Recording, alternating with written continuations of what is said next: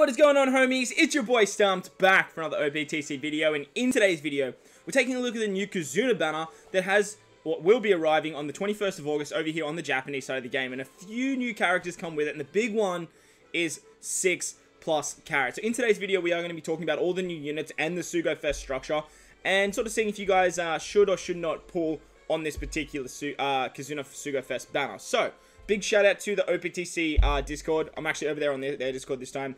Ours is a little bit slow of getting up the 6+ information of carat, so I'm just using the One Piece Treasure Cruise Discord just to sort of cover all bases here. Big shout out to Summit for all the translations as well as the usual culprits. I will mention them when we get to it. But the Kizuna Sugo Fest features a new rare recruit that is Bonclay. So it is not the legend Bonclay, but it is a new rare recruit Bonclay. And he is coming with this new Kizuna. Now, as you can see from the banner, a Sabo will be available, as well as Toki and the kids. Now, I imagine, as well as that, you will have the Fire Tank Pirates or Sanji Pudding. One of the two will either be on that. And because Fire Tank Pirates is on the release of Toki, I think that it would make more sense if Sanji Pudding was available. But we'll find out in a second. So, Multi 1 is a 30-gem multi, which is always nice to see, as Japan doesn't really get too many discounts. The last posters are guaranteed to be a limited rare recruit. Multi 2 and 13 are either a boosted unit or a legend, which kind of sucks in my opinion. I'm glad it's only 2 steps. 3, 6, 10, 15 is a banner unit, so any of the units you see on this banner here, that can include Perispero, Kinemon, the new Bonclay, as well as the 2 legends, and if there are any other banner units as well, they'll be included. Multi 4 and 12 is 30 gems and guaranteed to be a boosted unit or a legend. Nice that it's a discount, but the step kind of sucks. 5 to 9 is guaranteed to be a legend. 7 and 11 is going to be a Kizuna Sugo limited unit, as well as 8 and 14 being a limited rare recruit. So stock standard Kizuna banner, and then we've just got some information here on what the actual Kizuna does. Now, the Kizuna unit is against Ivankov this time. So there is a Kizuna free-to-play unit that is Ivankov, which is good because we do need more Ivankovs. This is what the actual breakdown of the event does. I'm not going to go through this because we'll go through this once we actually do our Kizuna video, and that's basically all we need to talk about for there. Moving over to the new units now, we have this beautiful, oh man, 6+ carat. A lot of people have been excited for this one, and in my opinion, she got a very, very good buff. So during the Kizuna, you can actually farm up her skulls to get this super evolution done over here. To get this super evolution done, and that way you can actually turn your legend carat into 6+ carat. Now, I got to say the artwork is very, very nice. I was a bit of a bigger fan of the other artwork. Just her face here kind of like gives me the heebie-jeebies. But at the same time, like, she was destroying like a giant Big Mom fleet. But 6+ carat, what does she do? For the first at the start of the quest, you get 2 turns of cooldowns.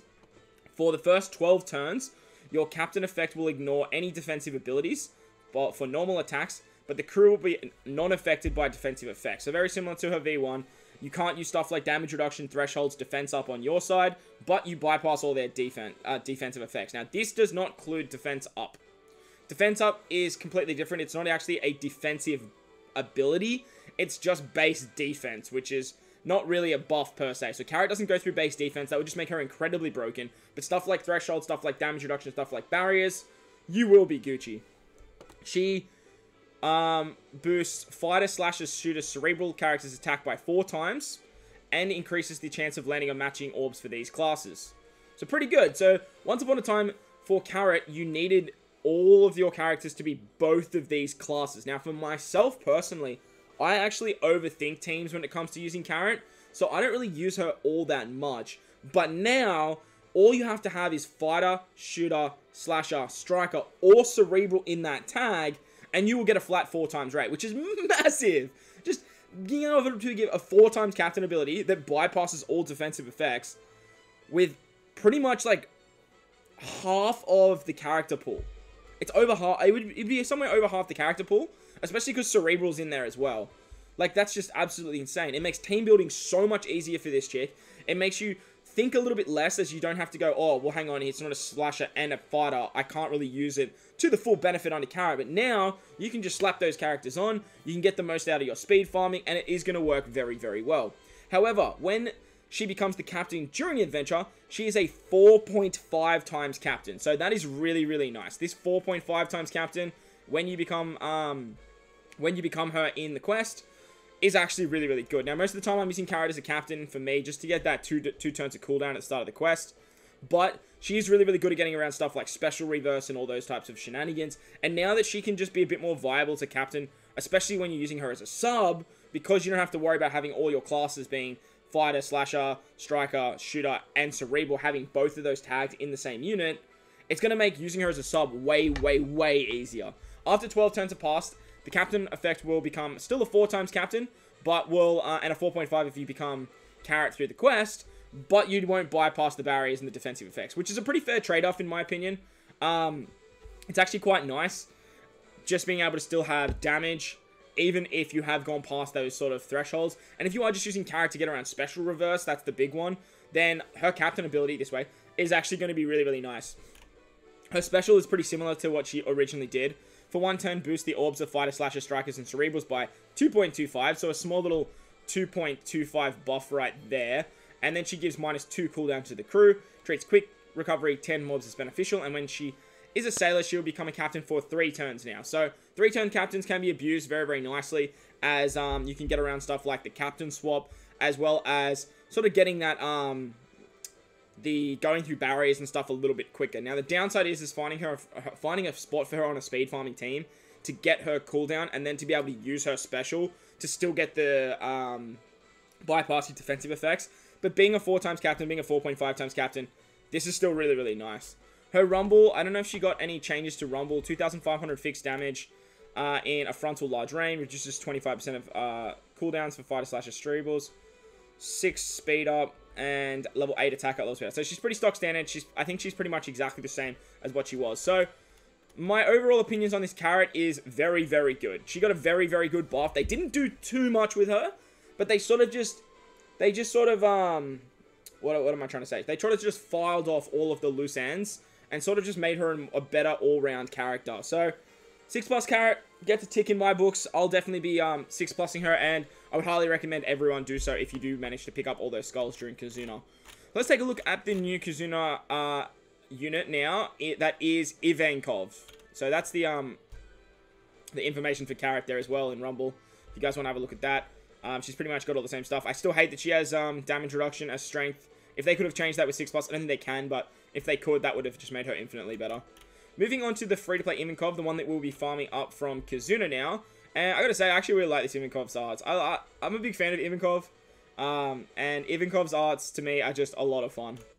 His captain is kind of like, who cares, but we will read it anyway. Free Spirit and Cerebral characters, 3.5, 1.2 HP. Heals 3 times recovery at the end of turn.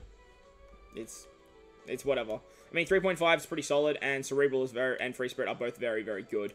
So the special deals 100,000 fixed damage to all enemies, reduces 5 turns of resilience, 5 turns of % damage reduction, changes badly matching block, empty, and bomb orbs into matching orbs, and for 1 turn boosts Free Spirit and Cerebral characters BU 2 times. Oh, bye. Right.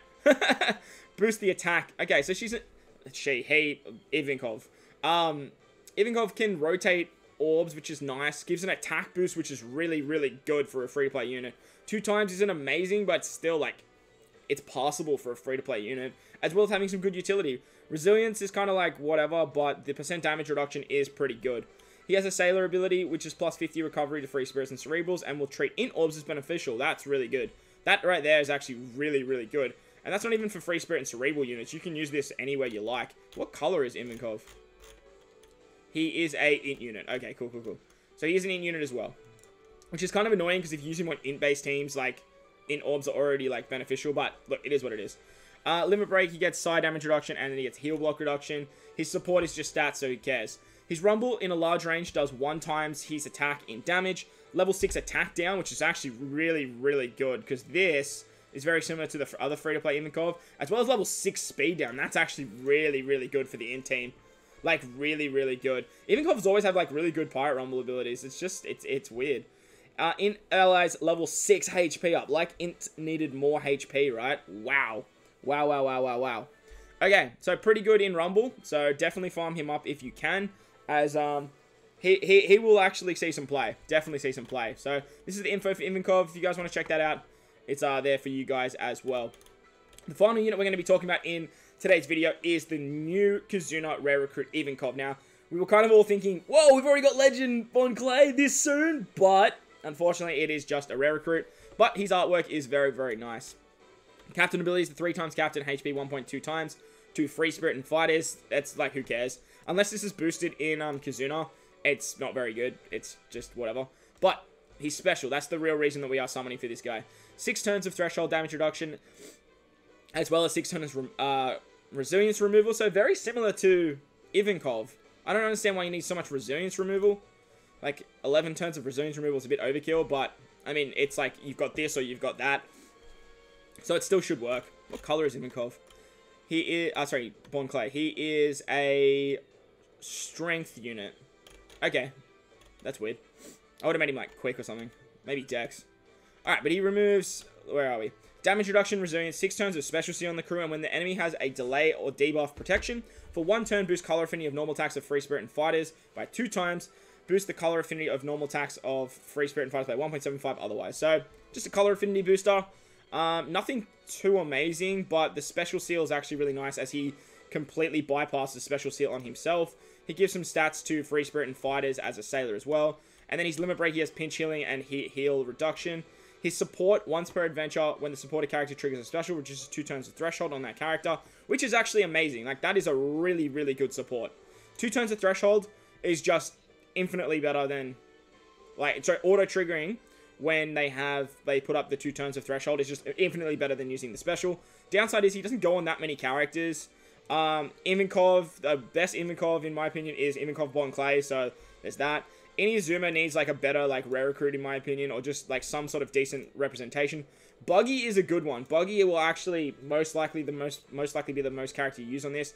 Buggy or Crocodile. If Crocodile ever gets a V2, like, Crocodile just has, like, some of the best supports in the game. And Daz Bones, he has a really good, Mr. 1. He has a really good rare recruit. So if you are using him, you can remove even more, like, defensive effects with him. So, pretty good unit.